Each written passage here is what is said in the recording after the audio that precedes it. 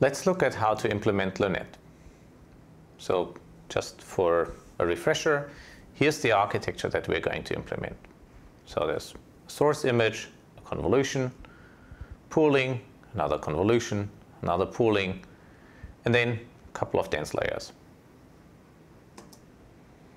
So the first thing we need to do is we need to actually go and import MXNet and all the appropriate libraries. And then we need to define our network. So we already saw that before on the slides, but here's just as a refresher. So we have 2D convolutions with 6 channels, kernel size 5 by 5, average pooling, another convolution, another average pooling, and dense will actually automatically recognize what the right width and height and so on is, so you don't need to actually do anything like flattening. So you have a dense layer, another dense layer, and then in the end you produce some output. And that's the full definition of LeNet. So then we need to define and see what happens actually if we feed some data through the network. And okay, there we go. So we feed in a 28 by 28 pixels image, and well, since we have the appropriate padding, so after that we get 6 channels with 28 by 28. We then perform pooling, so we get 14 by 14. Another convolution reduces it to 10 by 10. Remember, we have a 5 by 5 convolution. Then we halve the resolution again by pooling, and then we have 3 dense layers. And that's exactly as we would have expected. Okay, mind you, until you actually send some data through, this isn't bound. So if I had sent some data that looks different than 28 by 28 to it, well, things would have looked very differently. Okay, so the next thing we need is we need a few tools for training. So the first thing we need is we need some data iterators, namely that will actually give us the data. So D2L, so dive into deep learning, load data, fashion MNIST is essentially just a convenience function that will load the MNIST dataset. And I'm going to pick a fairly largish batch size just because the images are tiny. Otherwise, our poor GPU doesn't know what to do. And then, okay, we need to check whether we actually have a GPU. That's convenient because if you don't have that, then, well, your code might throw an exception if you don't have a GPU. As a matter of fact, checking whether the code throws an exception is one way of finding out whether you have a GPU. So that's why you have this try except loop. And so where you basically try and generate, some 1-by-1 matrix, or actually a one-dimensional array of zeros, so just a single entry.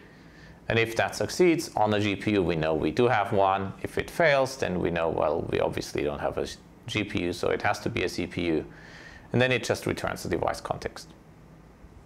For single GPUs, that's fine. Now, the next thing is we need to have a mechanism to compute the accuracy. So evaluate accuracy takes 3 arguments: a data iterator, the network, and the context. The context is needed because I need to move the data into the context. So we can see you iterate over the data, and you make sure that's available in the context that I need. So as in context, we'll move it to the context if it's not already there, otherwise it will do nothing. And here, for convenience, we convert everything to float 32-bit. And then we just compute the accuracy by looking at how many times the argmax, the output of the network, matches the correct label, and we sum that up. So 1 minus the accuracy is the error. Then, of course, we also need to increment the counter n, which counts how many observations we've seen.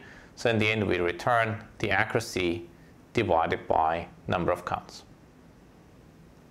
So it's fairly straightforward, and that's what gives us an accuracy estimate. Now we need the training loop.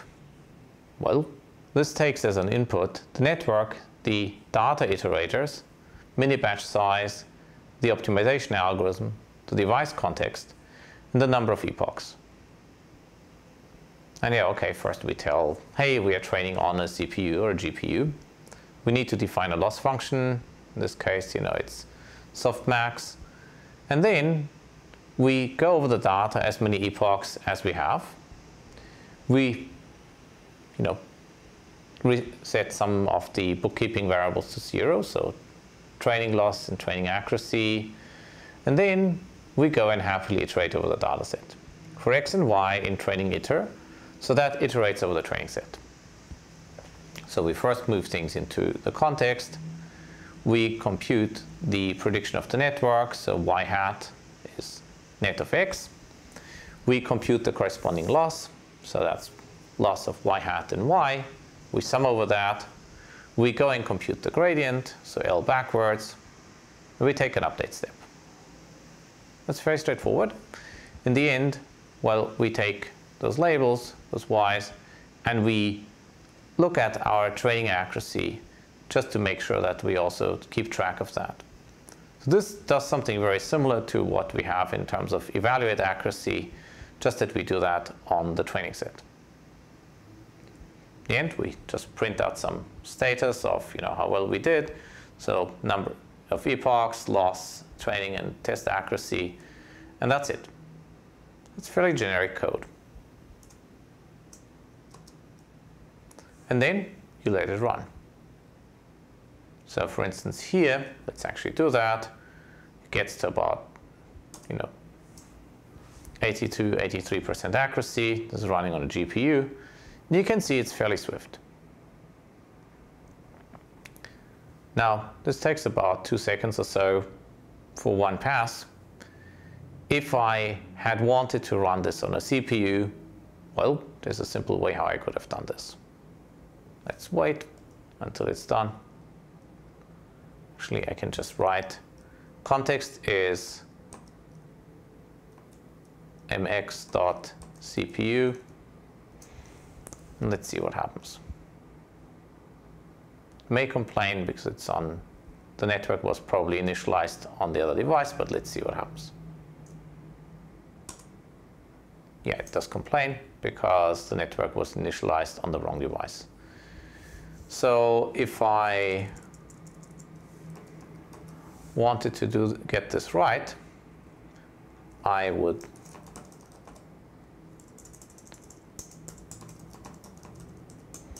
have to go back to where I define my device context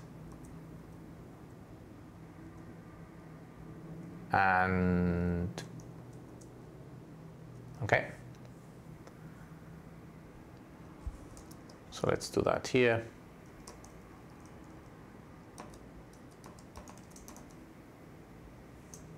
And then we can go and try this again. Okay. This is really just to give some idea of how fast things go if it's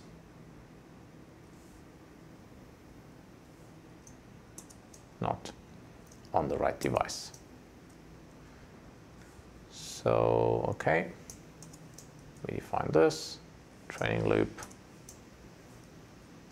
And now, if we run it, we'll see that on a CPU, this is a lot slower. So remember before that, it took us about 2.3 seconds to do one pass through the data. And even though this data set is really, really tiny and not really optimized for CPUs, well, it takes forever to perform even just one pass. It takes about 10 times as long. So that should give you some idea of why you would want to use GPUs rather than CPUs. Now, the next step is going to be to use some heavy-duty real networks such as LeNet, and we'll see how, for those networks, CPUs are just completely hopeless and GPUs are really what you want.